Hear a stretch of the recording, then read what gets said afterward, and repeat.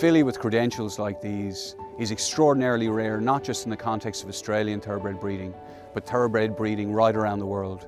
Her father, Piero, is a champion racehorse, a golden slipper winning champion, and Winx is one of the most accomplished racehorses in the history of the thoroughbred.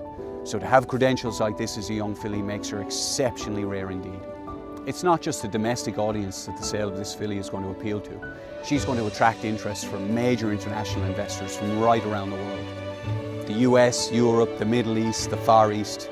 The bloodstock world is going to be captivated by the opportunity of acquiring the first foal of what is one of the greatest racehorses in the history of the thoroughbred.